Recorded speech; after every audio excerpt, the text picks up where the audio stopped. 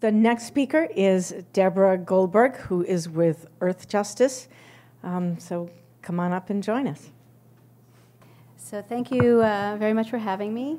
I'm hoping my computer actually will boot up, but if it doesn't, I'll do my best to remember what I was going to say. As was said, am a lawyer with Earth Justice. So I'm in a slightly different position than the first speaker. I'm not a governmental employee. What I've mostly been doing is suing governmental employees, government agencies, and I've been involved in a couple of different pipeline matters. As it actually involved in litigation, both of the pipelines I've been involved with have been in Pennsylvania, and I'll talk to you a little bit shortly about one of the federal pipelines. Okay.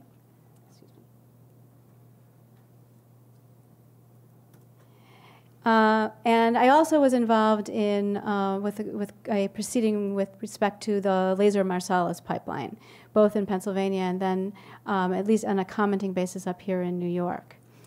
And so I want to just very briefly talk a little bit about, I'm going to be focusing on the federal pipelines, but if you do have any questions about my experience with the state process, either in New York or in Pennsylvania, I'm happy to answer those questions later. The taxonomy that you saw earlier of the transmission, the gathering, and the distribution lines is one that the Federal Energy Regulatory Commission does use. People typically think of the lines that are subject to the jurisdiction of the Federal Energy Regulatory Commission, which I am going to call FERC from now on, because it's too much to have to say every single time, as the interstate pipelines. But in fact, there can be federally regulated pipelines that are not interstate. They are within a single state. And there can be interstate pipelines that are not regulated federally. So for example, a good example of that is the Laser Marcellus pipeline. It ran for 30 miles, about 20 miles in Pennsylvania and just under 10 in New York. And, but it got a determination from FERC that it was a gathering line, not a transmission line, and therefore it became subject to the state-level regulatory agencies in the two different states. So there was a separate process in Pennsylvania and another one in New York, instead of having a unified process for the pipeline that was done by the federal agency. An example of an intrastate federally regulated pipeline is one that I'm involved in right now. It's called the Mark I pipeline.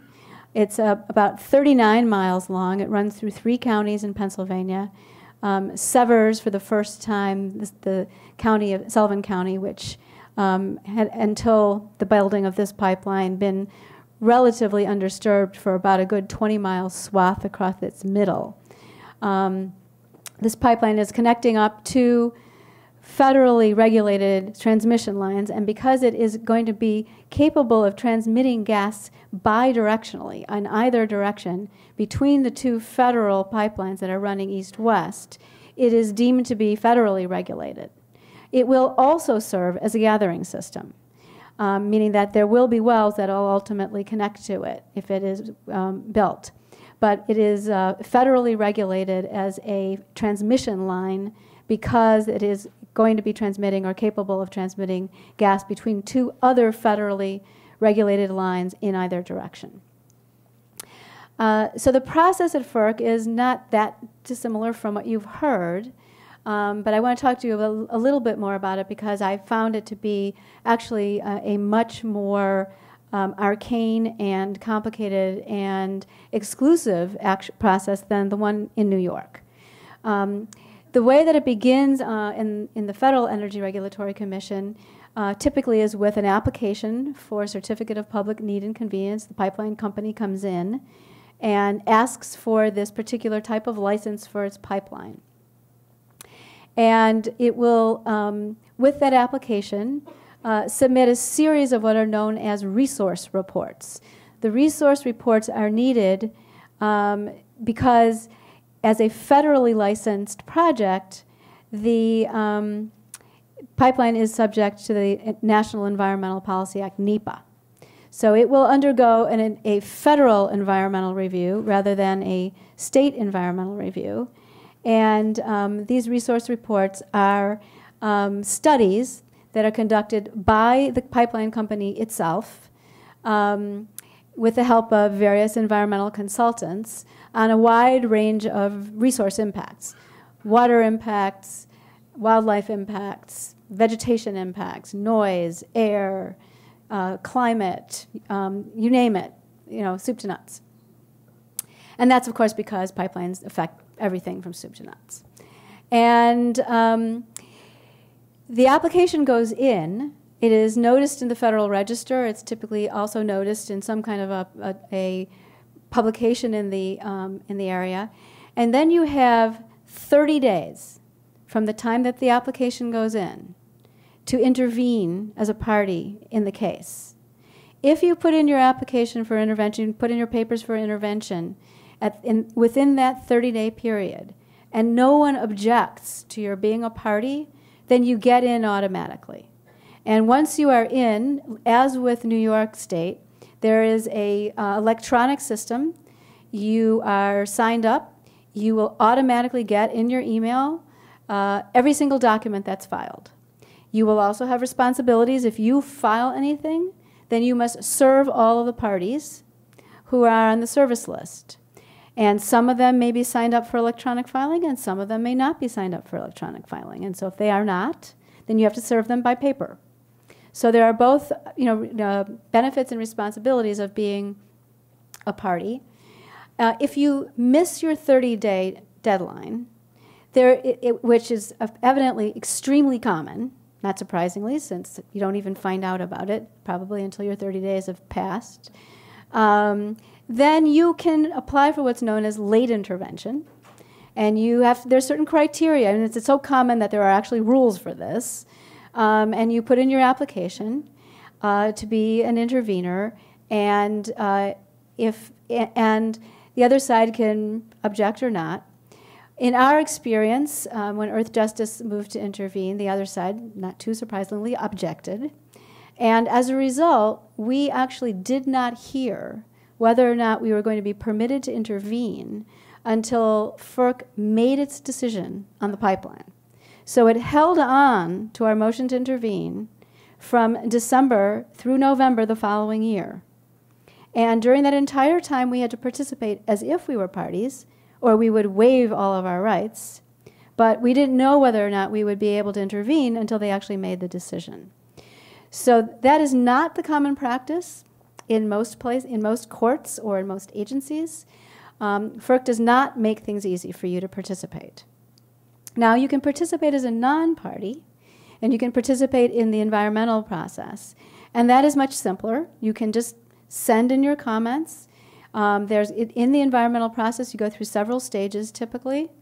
The first one is there will be a notice that there's going to be some kind of an environmental review. If it's a relatively small pipeline, a 40-mile pipeline is a relatively small pipeline by FERC standards. Typically what they will do is prepare an environmental assessment, which is supposed to be a relatively short-form environmental review of the impacts to determine whether or not this particular pipeline will have a significant impact on the environment.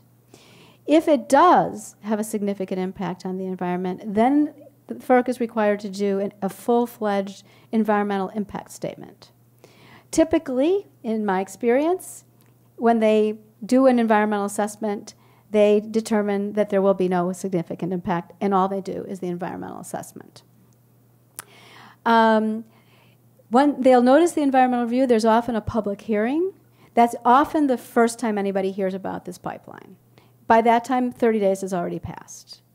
There's also scoping sessions to meet with the agency or to submit comments to the agency about what you think the environmental review should cover. And so, for example, one of the things that we asked for in the scoping session for the Mark I pipeline was that there be a comprehensive cumulative impact analysis for the pipeline that would take into account the background of Marcellus shale gas development onto which this pipeline was going to be overlain. And there were a variety of other requests from a variety of other things, including us, and we asked for a variety of other things as well. But our biggest concern in Pennsylvania was that there be a cumulative impact analysis because, unlike New York, Pennsylvania does not have a state environmental review law. So absolutely nobody is looking cumulatively at the impacts in New York, from pipelines or shale gas development or compressor stations or anything. So as challenged as we find ourselves here in New York, we are way ahead of the game in that respect. And so you have the scoping session, the agency decides what the scope of its environmental review will be, and then it undertakes its environmental review. And that is in large part done by reviewing the resource reports that are submitted by the company and any other comments that may come in on the project. And we were told essentially that we should just send in whatever we have and hope that the agency would take a look at it. Maybe it would make a difference, maybe it would not make a difference. And we noticed that we would submit comments, and often as a result of that, FERC would be sending out what are known as environmental data requests to the pipeline. So we would send in something saying, by the way, do you know that this is likely to fragment forests and affect migratory birds? And then there would be a data request. Could you please tell us, which birds are likely to be in the path of this project? Where they occur along the pipeline length and so forth. So you can sometimes see this, but you never get any direct response at all from the agency. When the agency has finished its environmental assessment, if there's been enough interest shown, there will be typically a comment period after it's released. They are not required to have a comment period, but if there's been public interest, typically they will do that. In the Mark I pipeline case, for example, they did do a public review. It's another opportunity to comment on the draft of the environmental assessment, see what they've left out, see what they've done halfway, see what else could be done better. And those comments will go in. There'll be typically a 30-day comment period. There might be a slightly longer one if one of the other federal agencies asks for it, for example. And then they take the commission takes that under advisement and decides, with the environmental assessment will be a recommendation as to whether or not there is a significant impact. So if there's a recommended finding of no significant impact, known as a FONSI, then it'll go to the commission. The commission will examine the environmental assessment. They'll look at the various comments that have been made, and then they will draft an order, and they will either adopt the environmental assessment or they will adopt it with some modifications. And they will typically at that time also issue their order, deciding whether or not this company is going to get their certificate of public convenience and need, convenience and necessity. In my experience, I have never known a federal gas transmission line ever to be disapproved by FERC. So typically what you can do is you can help to change the route if there's substantial public pressure there. You can put additional environmental controls on it so it won't be so damaging. But I don't know of anybody who has successfully opposed a pipeline and actually had FERC decide that it is not in the public convenience or necessity, because the standard under the federal system effectively is if they have customers, it's in the public interest. So they don't go in until they actually have somebody who says, we're going to use this pipeline. And the federal environmental law is a procedural law. It requires that the agency consider seriously, take a hard look at the environmental impacts, but it does not determine any outcome. So it is entirely possible that the agency could say, this is going to cause permanent fragmentation of forest, and it could potentially displace wildlife in the area, and it could interfere with recreational uses, but we really need more gas pipelines, and it's in the public interest, and we're going to do it. And that is exactly what has happened so far in the Mark I case. Now, in terms of public involvement, in addition to potentially being a full-fledged party or putting in comments, one of the things that the pipeline application typically does is it provides a chart of all the other types of approvals it's going to need before it actually can be constructed where they want it to be built. So FERC is not the only one licensing or providing an approval for the pipeline. And in fact, they do the environmental review and they grant the ultimate approval for the construction, but they do require that the pipeline company satisfy an array of other requirements.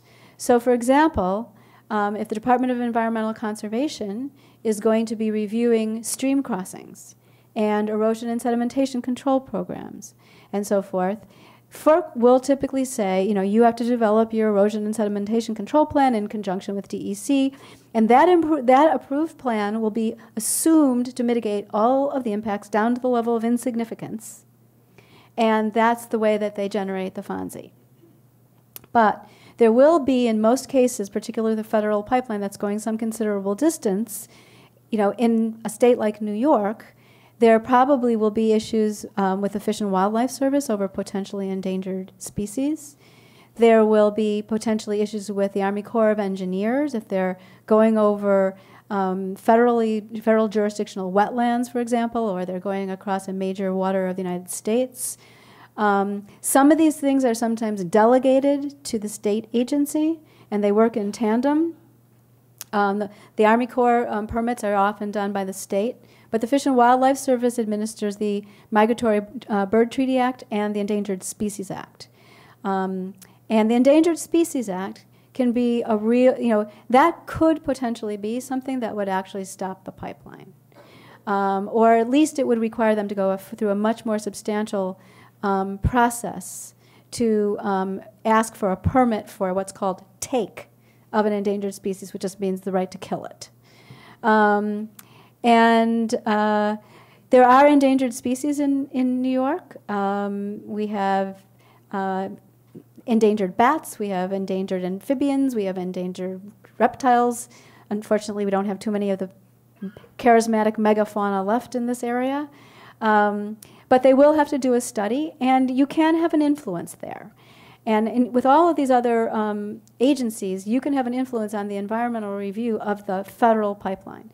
And one of the things that I learned in my first foray into FERC is that it really pays to understand what all of those permits are and to get involved in the permitting process with every single one of them.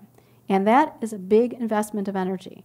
So if you think you might want to weigh in on a pipeline, you really need a team of people to work on it. It's going to be an extremely challenging thing to do as an individual. But you certainly can be in a position to help get better controls from the state and local agencies that take a look at the federal pipeline if you're involved in watching and you're doing your Freedom of Information requests and you're doing a review of the files and you're making sure that they're doing the good thing. Now, I will tell you that I actually think that here in New York, for the most part, the Department of Public Service does a better job than FERC. And even in the laser pipeline case, which was one of those medium-sized ones that squeaked in by going only 9.82 miles instead of 10, there were a long list of conditions on the certificate that it received that we actually sent to FERC as an example of what they ought to be doing with their federal pipeline. So again, there's obviously going to always be room for improvement on the gathering line systems with the Department of Public Service. But we are working with an agency that is taking its job seriously. And obviously they will take it more seriously if they know that the public is watching them, and I would strongly encourage you to do that. But there are meaningful controls that are being put on by the state. I would say they're less meaningful from the perspective of the Federal Energy Regulatory Commission, because what it basically does is punt to the state agencies or the local agencies. And it often does that before it even sees what the plan is, or it has only a draft of the plan. And it just assumes that everything will be okay. and that whatever the agency comes up with will be fine. And so just full disclosure, we are in litigation over this pipeline right now because they declined to do the cumulative impact analysis for the Marcellus Shale. They're actually just examining this cumulatively, but without looking at the gas development. They're only looking at it in the context of other federal pipelines. And we are also arguing that their mitigation is inadequate, largely because what they are doing is just saying, we are going to take it on faith that what is going to be developed will be good enough, even though there's evidence in the record that in Pennsylvania they're really not doing a very good job, that the mitigation measures aren't working, and that they're wildly polluting their headwater streams in the context of federal energy regulatory review. So I'll stop here, and I'm happy to answer questions later more about the process if you have any for me.